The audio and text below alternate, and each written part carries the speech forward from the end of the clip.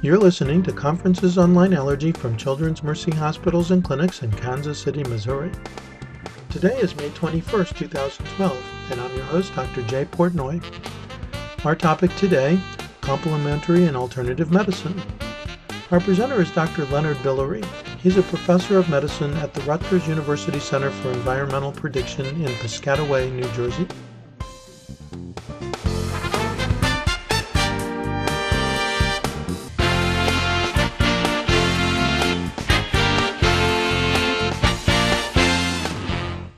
Going to get started again. We're now joined by Dr. Leonard Bielory. Dr. Bielory is going to talk with us about complementary and alternative medicine. He's a professor at Rutgers University Center for Environmental Prediction, and he's an affiliate member of the NIEHS Center for Environmental Health Sciences at the Environment and Occupational Health Sciences Institute at Rutgers University, the Robert Wood Johnson Medical School in New Jersey. Dr. Bielory is an international expert on allergic conjunctivitis and ocular disease, but he's also an expert on complementary and alternative medicine. And I'm kind of curious to know why that combination of interest, but maybe he'll be happy to join us. Welcome to Conferences on Lyme Allergy, Dr. Bielory.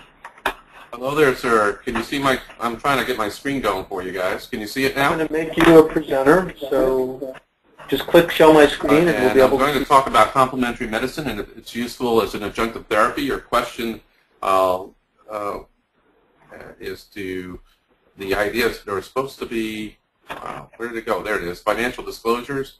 What I plan to do is provide an overview of the NIH, the National Center of Complementary and Alternative Medicine, which is NCAM for the NIH. It's actually a center that appreciate the impact of CAM use in the United States and specifically address it in regards to allergies, where we can understand some potential uses. But more importantly, in our subspecialty, it's adverse effects as well, because people can be allergic to stuff or give you adverse effects from these that are pseudo-allergic. And to go over these and their impact. And many people forget that vitamins, which you should be questioning all the time, in your patients for what they're using on this regards.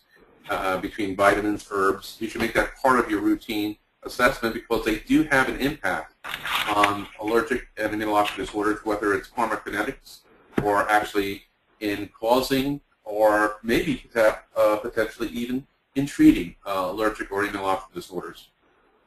Being that this has to be a CME component, disclosures are here that I'm consult a variety of companies performing grants for a variety of companies, studies for the benefit of the CME component for the COLA University project that Jay has developed. Now, how I got involved, be quite honestly, is that I saw so many patients over time, about 15, 20 years ago. Tiger Balm was one that triggered my specific situation where a person came in with severe dermatitis and it looked like it was contact, and it was associated with the use of Tiger Balm for the treatment of allergies and asthma. And that was, an opening of my mind. I said, what's going on here? And quite honestly, people are using a lot of external materials. And it was at this time, and what we're going over, there's been increasing appreciation of this. Some of the background that you need to know is just the laws, or how did the herbals and variety of complementary medicine or these alternative interventions come to being and into the legal framework. And here's the Dietary Supplement Health and Education Act, known as DSHA, of which they classified vitamins, herbs, minerals, amino acids but they excluded tobacco, meaning including cigars, even though tobacco is an herb, and it contains a high content, but it got excluded from this subset of the DSHA Act. It permitted medical claims of such dietary supplements other than prevention of pure disease. You cannot mention, well, I'm taking this herb or this item for the treatment of rheumatoid arthritis. You can't mention a treatment of a specific condition. You can say for the health of my joints. And sure enough, as one travels, as Jay does and many of you will do over your years, you will, I was amazed. I traveled to Texas to give a lecture, and you stay overnight, and you open up a TV in the hotel room, and you see these ads over ads over ads over ads about enhancements of X, Y, and Z for this or that, and it's pretty impressive that they're making direct claims, and actually many of them are probably illegal based upon the DSHA Act. And there has been an increasing crackdown on some of these issues. The production and distribution, interesting enough, for the dietary supplements are not subject to regulatory screening used in the pharmaceutical industry. When you talk about a pharmaceutical drug, you're talking about a pure entity. When you're talking about a dietary supplement, you're talking about basically a food. And foods, you're permitted in certain regards to have a certain contamination of a certain percentage and be considered zero. And that's why in our peanut allergic patients, even though the product may not read, that peanuts are part of the ingredient or there's certain proteins, it still may be present, except that recently even lawsuits have generated that, well, if you use it on the line, the same food line, you should say that it's been used, even though they don't have to report it, meaning they don't have to make it as part of the ingredients said in these foodstuffs. So again, this is where that basis is called the DSHA Act. And if you look at back in history and before, in July of 1992, U.S. Congress actually created an office before it became a center, and it allocated $2 million to this center to investigate and evaluate promising unconventional medical practices. And there was an initial appointment of Dr. Groth to this, and that budget has gone from $2 million to several hundred million today. And at the beginning, this was under a very cross-examination by a variety of other institutes because they were upset that even $2 million into this area is a waste of money, and that they could be working more on cancer or the national lung, on asthma or something to that effect, or at that time HIV, AIDS. What they did do when the office was created there in October of 1991 was that they created an assessment, a crude assessment of trying to put together a ad hoc advisory panel where they did under the office. It was non-governmental. It was specifically a workshop, and it was designed to facilitate some type of categorization of CAM, of complementary and alternative therapies, for discussion and study only. It wasn't to create a definitive one, and it was not FDA approved. But, and as this reference down below, I actually had an NIH grant based upon from the NCAM to introduce the concept of CAM into allergy and immunology and educational basis. And we did so actually with a meeting of it was in San Antonio, and it was actually the Academy. It was an Academy meeting. Was it Academy or college? I can't remember anymore. And it was one of our annual meetings. I'm trying to remember which one. It was San Antonio. Jay, do you remember? I can't remember this anymore. Doesn't matter. Pretty sad. But the point is, one of our annual meetings, and I think I'm pretty sure it was a college. It was American College of Allergy, Asthma, Immunology. It was the meeting that actually, he had a myocardial infarction. Or the president of the academy he was visiting. He was actually there, and he actually had to stay over at that time. And here we go. So these were the defined CAM domains: biologically based systems. We had a manipulative and body-based, mind-body medicine, alternative. That was the Western versus non-Western techniques, and energy therapies were the classifications that came out of this group of this meeting. So, and in that next regard, one of the issues that what are we missing is an important perspective. There is a mind, what I call mind and body is psychosomatic, and somatopsychic is a component of medicine that we are constantly working with. But people believe in certain things, and that's what I call the, in a way, it supports for example, allergic responses or clinical studies. You will see 20 to 30% in the placebo group. I mean, if you believe that something is working, it's going to have an effect. And that is the belief. And that's just a part that many people just can't understand or measure, because we can't measured body pharmacology, and even when the mind was an area in the beginning that was very aloof. If it wasn't for psychoanalysis and Freud, I mean, even this was questionable as how do you quantify it in being real. And putting these two domains together, there clearly is a third domain where actually the spirit or belief is very, very important in the assessment. And that's what really people trust you as a physician in regarding to their psychosomatic components or somatopsychic, and believing, and that alone has its own therapeutic benefit. There is such a thing as a broken heart. I always measure, question is that, yeah, with mind and body you can measure these things. However, can you measure your belief? Well, I always make it a comment, can you measure love? I mean, how much do you love your child? How much do you love your mother? There's no measuring stick, but it does truly is immeasurable, but it does exist. So there are things, and it's hard to go through those items and through the scientific principles of investigation, of quantification, and actually performance of statistics and make it statistical significance.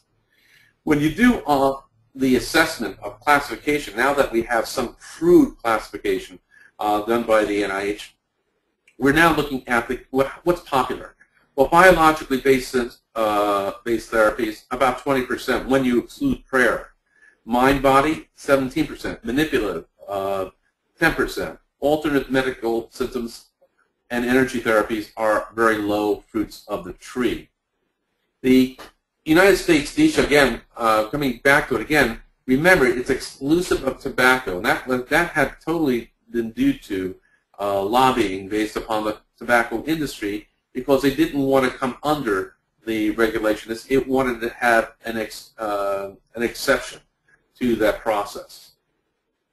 When you look at the World Health Organization, they designated in November of 1996 the quote-unquote collaborating center in traditional medicine. So it became a world organization. World Health Organization started to recognize this issue, and it went from 1990, within 5 years, the U.S. had their office.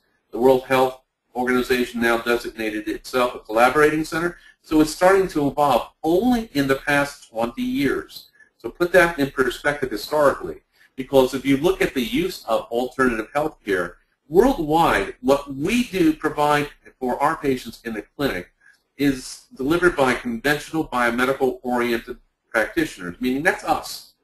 That's only 10 to 30% of human health care, whereas the remaining 70 to 90%, depending on what numbers you want to believe, makes no difference, is really self-care according to full principles to care given in an organized healthcare system based on an alternative tradition or to some type of form of practice. So let's talk about where these people or who's using what. Populations using traditional medicine for primary health care. Well, this is traditional medicine. Again, Ethiopia, using for primary health care, probably developed countries who have complementary alternative medicines. You can also, you look at the concept here, well, that's actually the scenario here. Probably use traditional medical primary and populations developed who have used complementary, meaning we find that people are using, even in developed countries, complementary, what we call this complementary and alternative medicine. When you say using traditional medicine primary health care, this is what they want to do, but it's universally almost another system totally. Well, what is the prevalence in the United States? This is a classic paper. It may show up in boards. It's from Eisenberg, New England Journal, 1993, and it gives you a great snapshot based upon a phone survey and with extrapolation. Well, they took the databases and also assessed 425 versus 388 million visits. Well, which one is which? Well, 425 million was actually the alternative versus 388 where it was the primary care visit. So there were more people visiting the alternative or complementary treatment centers than there were coming to see you in your office. And you have to know, in 1990, insurances were not covering unconventional medicine, so people were taking out of their pocket to see these physicians or these healthcare providers. The cost projected at $14 billion. It was out of pocket Herbalism was huge. There were 1,800 herbal products. It was growing at a rate of 25% per year, and the sales were in excess of $1.5 billion. Global sales was 10 times that. When you talked about a little bit more detail, a third reported using one or more unconventional therapies in this phone survey. A third had an average of 19 visits in a single year. Now, that could be to a chiropractor, it could be to a reflexologist, it could be a massage therapist, whereas more than two-thirds did not report any use, meaning people were quiet about it. It was high. Now, this is an interest. This, again, a cross-section. The highest use was seen in Caucasians, ages 25 to 49, people who were employed, working, had higher education, graduated from college, and a higher income level. There was an interesting cross-section. That may not come out, we'll show you a little bit different numbers or a perspective when it comes to other items, but this was the original one that came out, and this was also seen in an article in the American Journal of Managed Care. And it was for predominantly chronic, non-life-threatening conditions, meaning lower back pain, allergies, things that were chronic and interfered with the quality of life that just didn't want to go away. Now, herbal medicines were growing. And how fast were they growing? Well, we just mentioned before, it was 15 billion, and here's another cross-section that was done in 2000.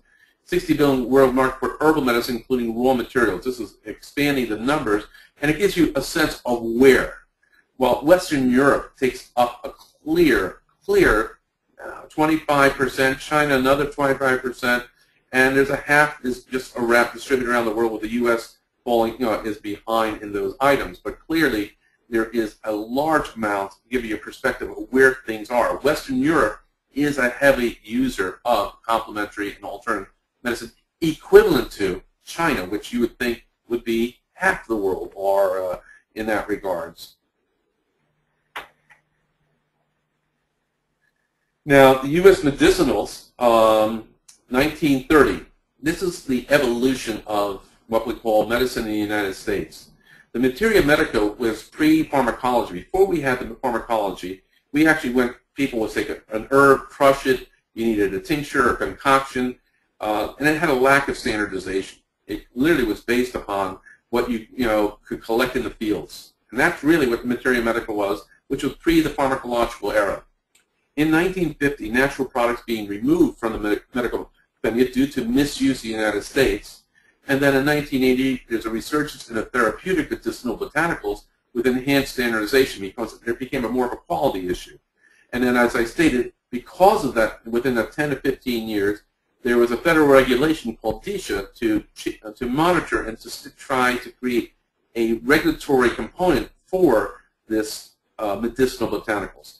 Now, why did this all come about? It's like the evolution of the FDA in general, is that if you remember The Wizard of Oz, there's the opening scene of the wizard, or someone who is in the memory of the dream as the wizard, and what is he doing? He's selling medicinals out of his little caboose, being wagon, and he's selling it in the backfields of Kansas. Well, what happened in Tennessee was that a very similar situation occurred, and someone was selling an elixir that was tainted with toxins, or specifically metals. And in that regards, there was an outbreak of a toxic impact from this, and the federal government stepped in and said, well, we can't have people selling this stuff without having some type of control of quality. And the first level of the FDA was primum non nocere. You can do no harm. It didn't have to work, but you just couldn't sell something that was a poison or a toxin. And then we got into the thing, now we have to have it work. That's stage 2. And then what we're entering the stage 3 of the FDA is that not only does it have to work, but we're going to start saying, does it work better? Is it cheaper in performing the same job? So the basic tenets of the materia medica was pharmacology versus pharmacognosy, identifying the plants, and where properties of drugs, drug substances, or potential drugs of natural origin, as well as search for new drugs from natural sources. This is where, like I say, going out into the fields. The materia medica, effectiveness of, now this is an important feature, the effectiveness of the heterogeneous botanical is greater than the sum of its components, meaning if you tried to extract what you thought was the active agent, you would find that it didn't work, it wouldn't work as well, and then when you added the other portions of the extracts back to it, it still didn't work as well as the original botanical. So, that's what it says. The extracts of botanicals, when reconstituted in the original rate, did not have the same activity. It was actually less than the original botanical that was being made. Now, the reasons for alternative treatment used in children, this is a study done in 1995. The number one reason was word of mouth. Why do people use it or give it to their children? A third said it's just knowing it works. Others, 20%, mentioned that they were afraid of the stuff that we give. They're afraid of the side effects of the medications that they were getting in the doctor's office. And obviously, as we mentioned before, the chronic medical problem, a persistent problem, lower back pain or allergies or colds, and something that just doesn't go away, asthma, they would try the quote-unquote treatment of alternative intervention. 1 out of 10 people in your clinic, 1 out of 10 people that will be in your office will be dissatisfied with you working with them unless you communicate well with them. And this is a fact that's over and over again that you need to put into place, because that is one of the reasons that drives them from quote-unquote standard of care to complementary or alternative medicine care. And clearly, desire for more personalized attention. 1 out of 10, that dissatisfaction, this is an overlay, is that they're not happy with what, with the way we allocate time for them. And the alternative practitioners give a lot of time. They handhold a lot. And they are very personable, and they get a lot of headlines, so to speak, and mileage meeting with their patients and moving with them. So make that, I always make a comment, there is a clear study that shows if you shake the hands and press flesh with your patients, you decrease your legal or negative or legal interaction, which would be more of a negative one, by almost half. That's a very incredible number that just going in, when you go into that exam room and say hello, shake their hands, it's personal. And that's what people are looking for. Now, what are people using in the PDR? Well, this is a survey done in Atlanta of whether they are using a non-FDA regulated herbal products and whether they had any knowledge about it. We had 142 out of 153 individuals participated. The average age of the child was 5, with almost 90% of the parents having college education. And in the past year, 45% of them had used some herbs, had given their child an herb. So half gave 1, and 27% gave 3 items. What were the most common ones? Aloe plant juice, echinacea, or sweet oil, ephedra, and albuterol in asthma. And people will remember what ephedra is. Ephedra is mawang. It's a plant, but it's the plant that we derive ephedrine from, and it does work for asthma, but it's not a selective beta. It's as good as almost as good as epinephrine. Unusual products that were used. Now listen to this: turpentine, pine needles, cow chips. With 3/4 of them were uncertain of side effects, but they were willing to use it. And only half of them, less than half, actually discussed these items with the primary care doctor. When you look at the Hispanic use versus a Caucasian use and a border population, El Paso, meaning where are you in the country, makes a difference. El Paso, Texas, has a lot more Hispanics, and 42% prospectively use herbals for asthma, and they consist of oregano, chamomile, garlic, eucalyptus, and lime. And this was because that's what their parents used when they lived in Mexico or came over to work in the United States. Looking at CAM and its general use in the literature, we did a study trying to quickly do an analysis of, if you look at immunology articles and the use of CAM, asthma, allergy, autoimmune, hypersensitivity, these were the terms that were searched.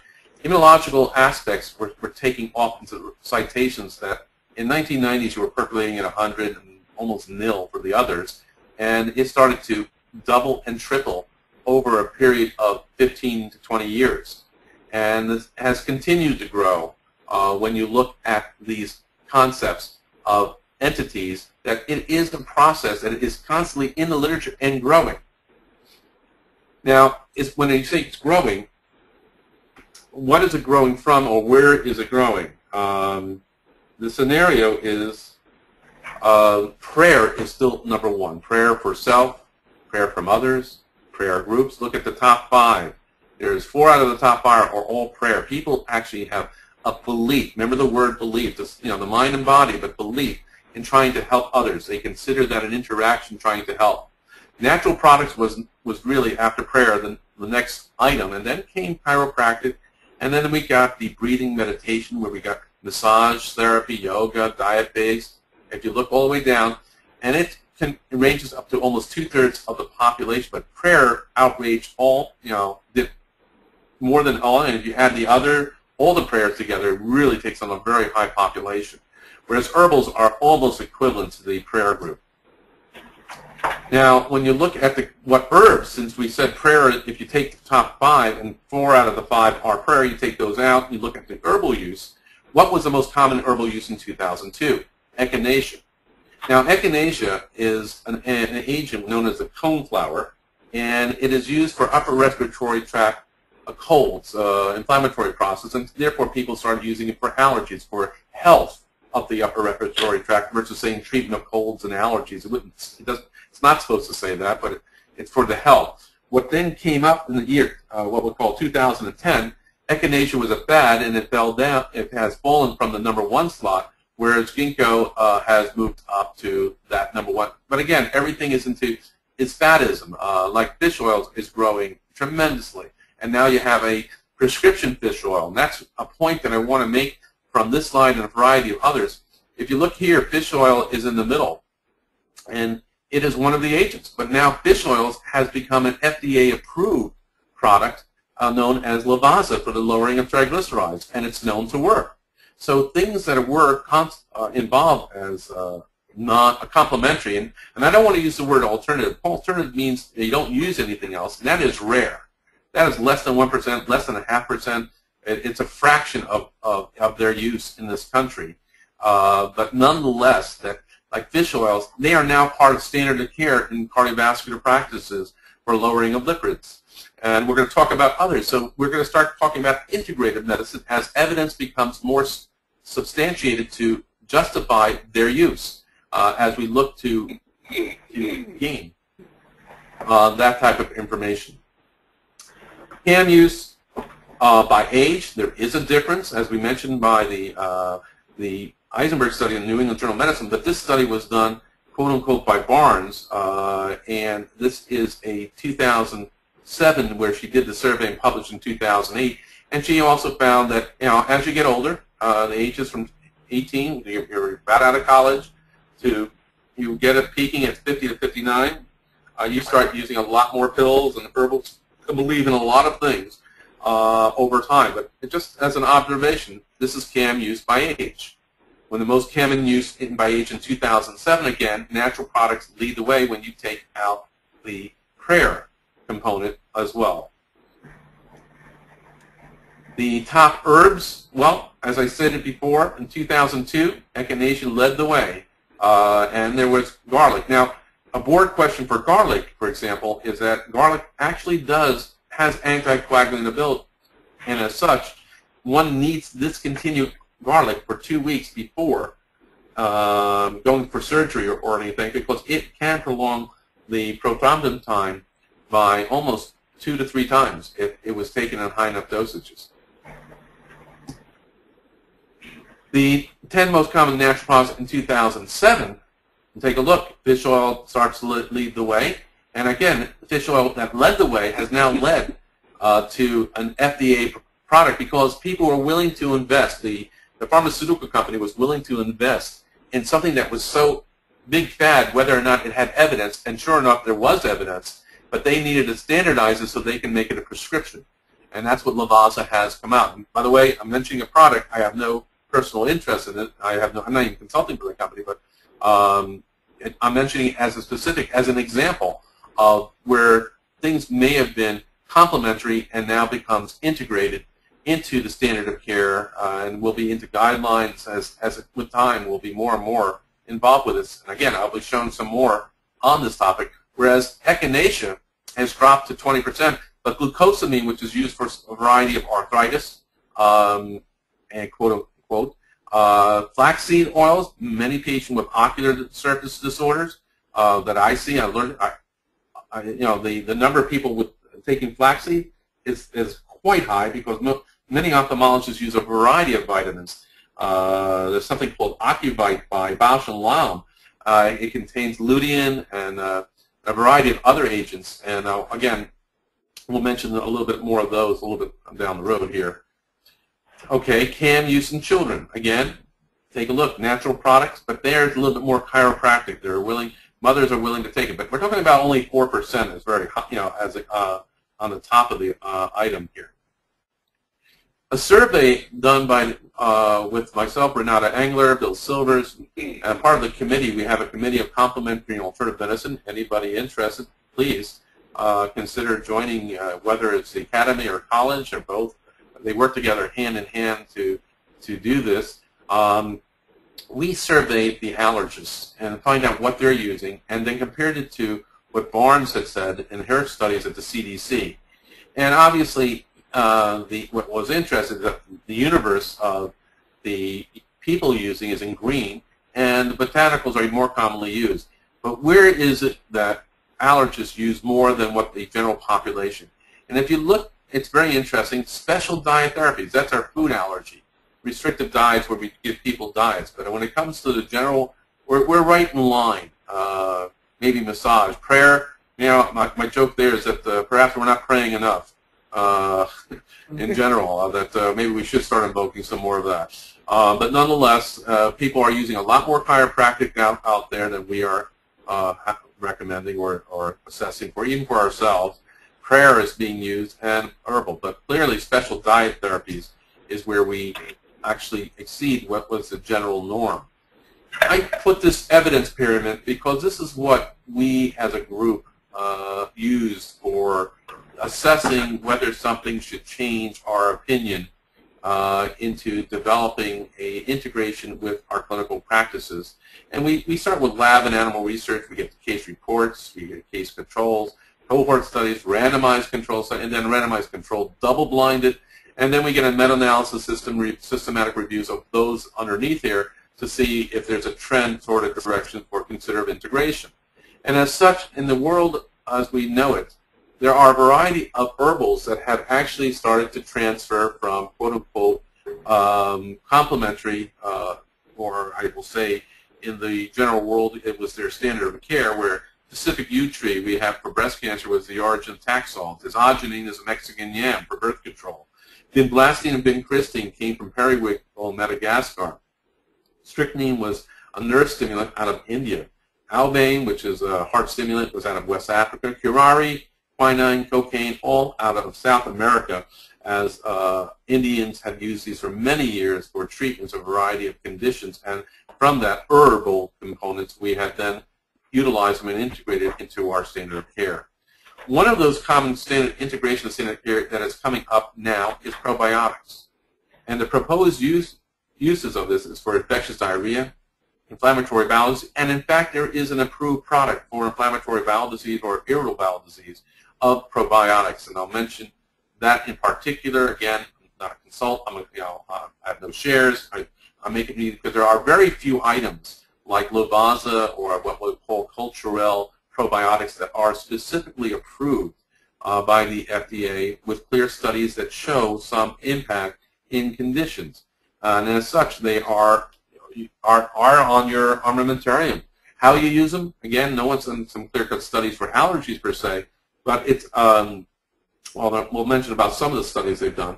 But nonetheless, there are a variety of these probiotics. And probiotics is nothing more than a bacterial or fungal, in this case, lactobacillus type of based items where they are pro the development in the gastrointestinal tract to induce changes of the immune system. And as you see, there's a variety of things that have been studied.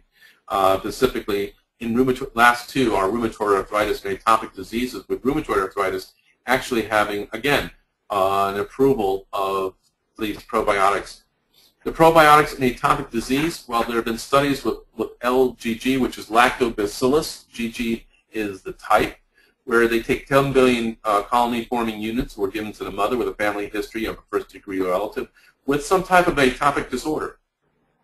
And the mother for 2 weeks before delivery did an infant of for 6 months. So they took it before they were born, and for 6 months afterwards, the mothers were taking it. And they measured how much atopic disorders were noticed in the infants at the end of 2 years. And there was a dramatic reduction. It was by half.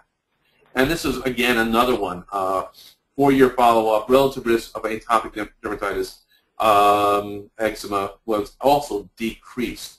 Now, the quote-unquote, when you look at the analysis overall, all the studies when they try to figure out and standardize, we try to do a meta-analysis on this. And, yeah, there's a trend. There's a signal that probiotics may be helpful in atopic dermatitis. However, sitting with the World Allergy Organization and meeting with the World Health recently, we have come to the conclusion that there still need better studies that better define when and where before we say definitively that it has an impact, because there are a variety of variables that really require their concern or their impact. The question is there a negative impact?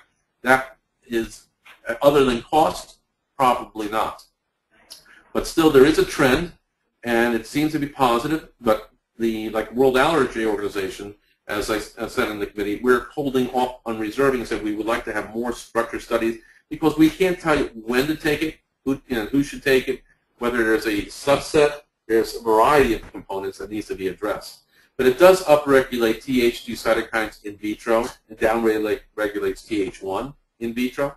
It inhibits interferon gamma by T cells and transcription factors and induces Tregs. The other items that people forget are antioxidants, which are becoming very hot. Is it a fad or is it real? Well, one of the agents is such as quercetin and has been studied on mast cells, where the inhibitory effect of quercetin on mast cell secretion. And interesting enough, there's a direct correlation where mast cells and meteors can be the targets of dietary supplements. And interesting enough, this was an article that people may not realize, but that textbook that you use called Middleton's Textbook of Allergy, well, Elliot Middleton actually was a big supporter of quercetin as an antioxidant and its effect on allergies. He wrote several grants for the NIH, never being funded while at the university, at the State University of New York in Buffalo, where he was at the Buffalo General Hospital. And he actually did some studies, and people have picked up from that afterwards in the more modern era with this, and actually found that quote-unquote quercetin does have an effect on mast cells, which is it's an older literature, but quercetin also inhibited interleukin-1 induced IL's secretion. And this is a paper that was recently shown to reflect that same effect. So it does have this quote-unquote this transcription factor or antioxidant effect is known and does exist. The question is, how clinically relevant are they? Well, if you look at some of the other things that you need to put together in this overall, in this 1 hour, this quick display overview of complementary and herbal medicine, the vitamins can take a role. Vitamin A, vitamin E, even zinc. And there are some studies that show some effect, and more so on immune function or anti-inflammatory function. And as such, specifically plasma levels of vitamin A with common variable immunodeficiency, it was very fascinating to look at some of the impact of this, and there's been more recent articles, for example, on vitamin D as well, and it's where with asthma and allergic disorders, and there appears to be a correlation. Again, what drew me to this area, again, was a review that I did on vitamin C as an antioxidant or an impact on allergies, and I wanted to look at others, and did a simple review / meta-analysis, though the studies for meta-analysis were never published because there were not enough studies that I could standardize between the authors to provide that detailed component to the review. But the review gave a trend or a signal of potential that antioxidants may be playing a role. But in plasma levels of vitamin A in quote-unquote variable immunodeficiency, well, it's fascinating to look at quote-unquote the levels are lower in patients who have CVI, and it may have an effect on the development of interferon-based production in spleen cells. And if you look, quote unquote, the effect of vitamin A supplementation in combined variable, this was a study that had been evaluated in India as well, and because there was a higher prevalence of vitamin A deficiencies noted there. Here we have 6 CVI patients with the lowest vitamin A combined with normal absorption were included in an open non-placebo control where they got a vitamin A substitution study. They either received vitamin A over a period of 6 months, and they looked at their PHA-stimulated peripheral blood mononuclear cells, as well as anti-CD40, and over that period of 6 months, their stimulation indices improved, as well as their CD4-stimulated Ig production. So there was a change just by, quote-unquote, supplementing them with vitamin A. Some clinical evidence, okay? So this is a signal, and it's something to look at, but you have to be worried about one thing, is that how much do you need, because vitamins A, D, E, and K are fat-soluble, and you can get toxic from these because you can overdose, whereas vitamin C is water-soluble, and you actually don't. You can take as much as you want, and you can buy the most expensive brands, and what happens to it is that you just simply urinate it out. It is just excreted with, in that regards. Now, David Pedden was working on the evaluation of vitamin E. Now, the term that you need to know is the different portions of vitamin E. There's alpha and there's gamma tocopherol are the components of vitamin E. And he looked at whether alpha or gamma made a difference. And it was interesting that alpha had no effect. So you need to know that the alpha tocopherols that are out there have had no effect on as an anti-inflammatory, whereas gamma did show in pulmonary nasal tissue in animal models. And this is basically animal models that were sacrificed, and they were looked for the stimulus of the quote-unquote oval albumin, an allergic, basically an allergy model, who were given either corn oil or gamma tocopherol, and then you sacrifice them over time, and you look at quote-unquote the lung, the nose, the maxillary sinus, or the nasal lacrimal duct. And there was clear differences of the inflammatory response as measured by eosinophils into these tissues if you took gamma tocopherol. So this is something that David Pedden had actually was funded by the MCAN to perform over 5, and he had an incredible group of individuals that were from Oakland, California, from Michigan State, and he's down at the University of North Carolina, and he was coordinating this, and he was going to do human studies based upon the preliminary items, and he actually has some evidence that trended also that gamma tocopherol was better for anti-inflammatory than others. Coming back to the U.S. medicinals, the pharmaceutical industry is defined by chemically active structures. We talk about the purity. You can't have impure components. You can't have an Allegra or whatever, any product with some other contaminant. Whereas a biological is defined by its production process. What agents do we use in allergy that's defined by a process? Gamma globulin. If gamma globulin is done by a single step, A or B, temperature change or something, it's no longer can be used. And that's classically the most common ones that we all use when we're in our training with red blood cells, transfusions. If they were not transported and were maintained in a certain temperature, it's a process that maintains their quote-unquote approval. If they're not in that maintain the process, they cannot be used. And the botanicals are free-floating, but yet there's a discussion to propose a hybrid of both, which is defined by a process with some type of activity.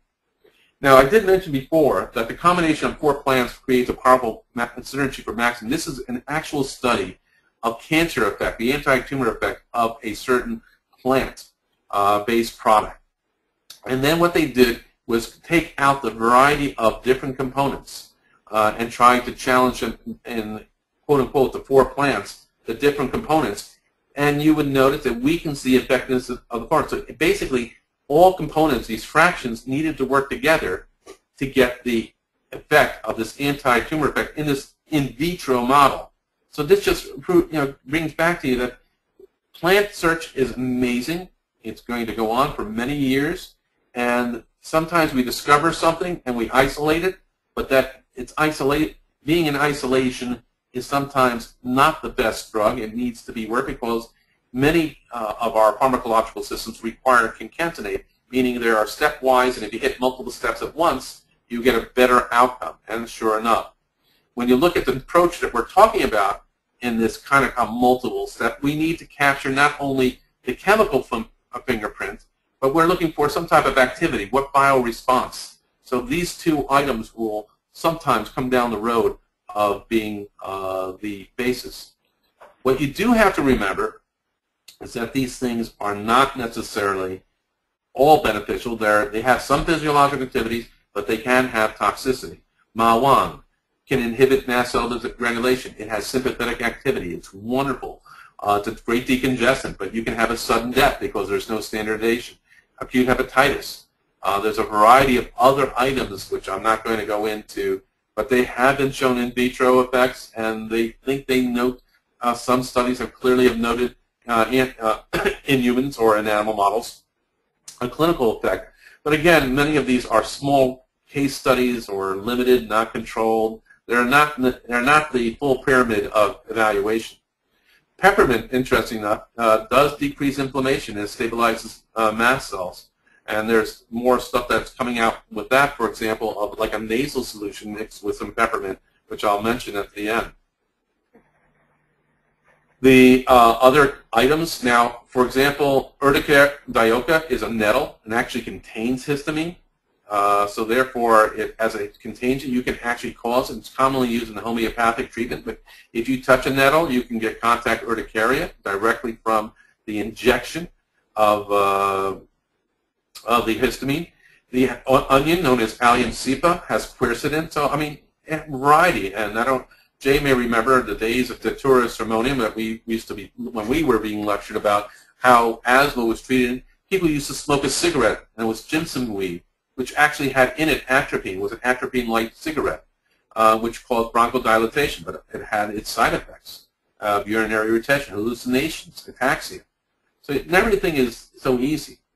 When we try to bring that product to market, when you try to bring something, you get initial bioactive sample processing. We talked about materia medica. It takes an incredible amount of material to get to your final development, and many times, because, as I told you before, we may have extracted one or two items that aren't, when we separated them, they don't work as well as when they work together. So there's a problem in the production line at times in looking to develop the best products.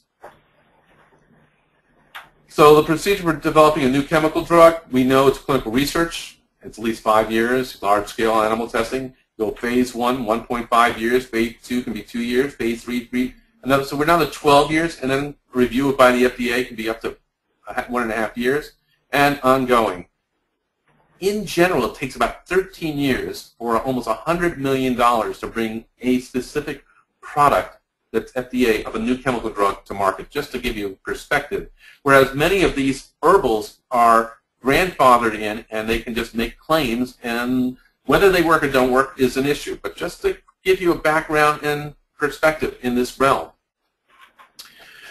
So what are the challenges? Lack of scientific evidence concerning safety and efficacy, research methodology, traditional medicine with a holistic view we need to look at. Each different system has its own theory. That's such a hard thing to grasp. There's a lack of international standards and when we deal with this. And as such, there has been general guidelines that have developed with the World Health Organization to look at methodologies of research and evaluation of traditional medicine.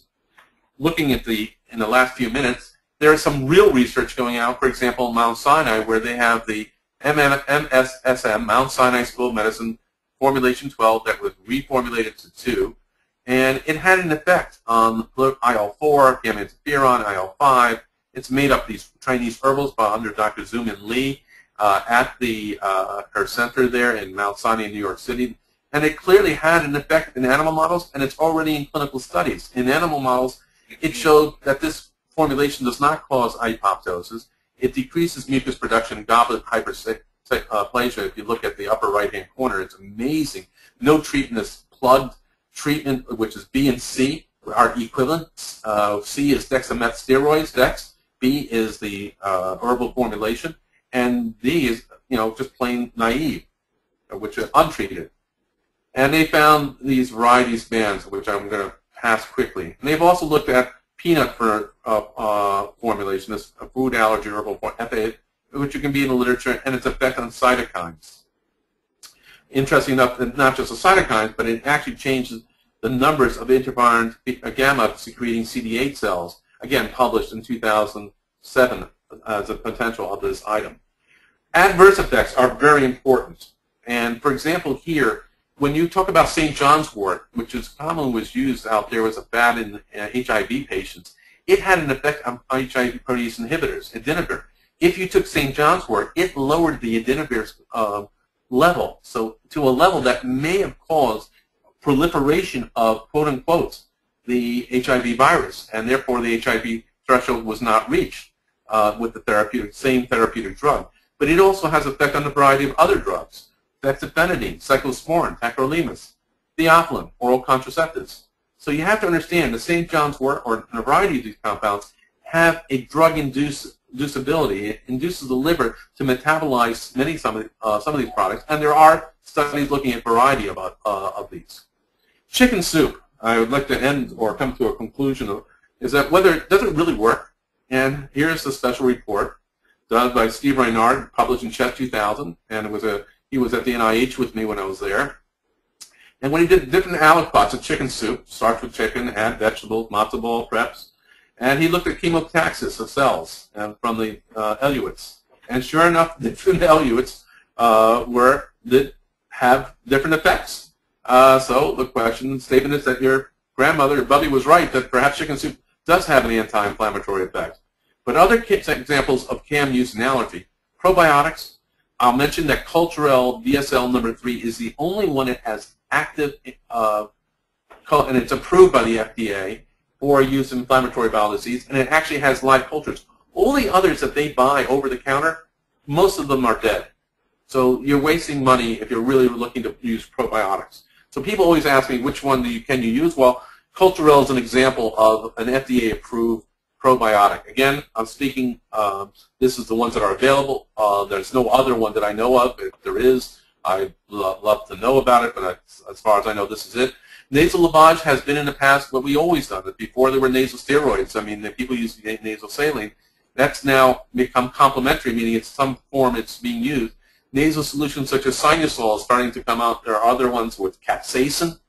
Sinus Busters, I think, is with capsaicin, which does have an effect. Sinusol is made with menthol, eucalyptus, and mint, so it has, we mentioned the mint and the ability to stabilize mast cells. And there's homeopathic remedies such as rhinitis nasalis, which is basically a powder barrier that has a homeopathic agent in it. But they're starting to look at the exact same product without the agents to see if it is a potential used as a powder to cover the surface. Conjunctivitis, Similasan contains belladonna, and that's the important feature here. I want you to, when you ask your patients about CAM use, you need to speak to them, because like Similasan is an ocular homeopathic treatment, but it contains belladonna and it can cause dryness of the eye. So it will actually aggravate it in some patients. And again, herbs, echinacea we mentioned. What are the liability? The component here is that diet and exercise has been universal. Liabilities, recommendations to use, again, support. There are different issues of knowing what has support, what doesn't. And this is an article from Iceberg in 2002, where you need, where you have evidence indicates serious risk. What are your liabilities when you don't provide recommendations to use or not to use? Whether there's a question. And this is our liability issue. You just have to become more knowledgeable. You should be open-minded about it. So a historical overview. In 2000 BC, here, eat this root. 1000 CE, root was heathen, say the prayer. 1850, the prayer of superstition, drink the potion. 1940, potion of snake oil, swallow the pill. That pill is ineffective, take the antibiotic. And now, the antibiotic is artificial, smoke this leaf. Just remember that, in my conclusion, the plural of anecdote is not evidence. And as such, you have to keep a good open mind and thinking about what we're doing. Thank you. Great, here we go. Mine. Very good. So any comments or questions from the group about this? I'll be on the. Dr. Bielory, I had a patient ask and thought on your list about bee pollen for allergies. Have you seen any data on that? Yeah, data speaks against it because bee pollen is literally where the pollen is from. It's basically an oral desensitization, and bees have about 100 yards of radius for where they transport their or use their bee honeys. There's bee pollen, there's honey, but the problem is it can be adverse as well as positive. So the data is not supportive. Okay, that's kind of what I thought. Thanks. Also, bees would collect the pollen from flowers, which usually aren't aeroallergens, so they wouldn't collect it from weeds and trees and stuff that would get in the air. Yeah, and they can also collect it from poison ivy.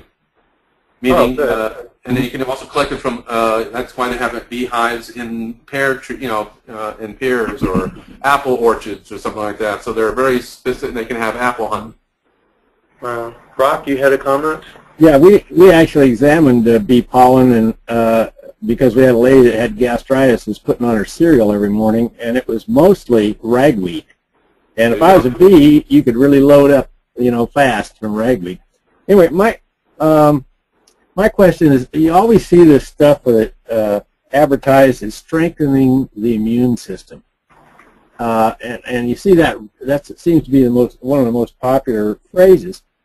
What can you do about that? I mean, there might be immunological changes in vitro. I doubt if there's any in vivo, but it just seems to me, if you're trying to change someone's belief system, that we don't have much material to do that with on statements like that. You're correct. I mean, when you say boosting the immune system, there's nothing you can do about that because they're not making any specific claims or making a non-specific claim. So therefore, it is something that they can say, and it's based upon limited data. But you have to just keep an open mind, saying that there's limited data. It's done in mice. It's done in vitro. Clinical studies are not. But it's more important to know about what are the adverse effects of those agents, because those will scare them just as much to take the routine drugs, which also have adverse effects. But it's important. The adverse effect component is probably more important when it comes to those. And like, probiotics is that which ones, and are there harmful ones? There's been a probiotic infectious process that has been reported when people don't properly take. There's camillosand, which is a chamomile base, which causes anaphylaxis, like you had that person with the stomach problem with ragweed. But there are issues, and people need to know about the adverse effects more so. And as you said, all drugs have potential side effects. I guess better the side effects you know about than the ones you don't. That is absolutely correct. In terms of boosting immune system, that is the most popular claim, and that sort of implies that somebody's immune system was weak to begin with. Doesn't specify what part of the immune system. Having, spending a lot of time on immunology, it's a very complex system. So what is it actually boosting? And if you boost it too much, you get autoimmunity, which could be harmful. So it's really a happy medium, and obviously there's a lot of problems with claims of that nature.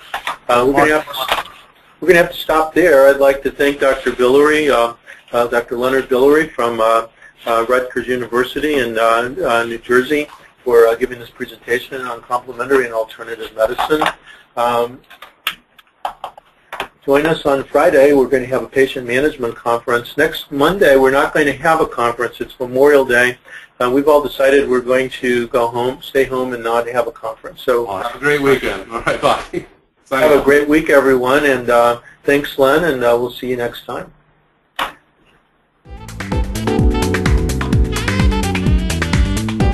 This has been an ACAAI production. To learn more about Conferences on Lyme Allergy or the American College of Allergy, Asthma, and Immunology, go to www.acaai.org.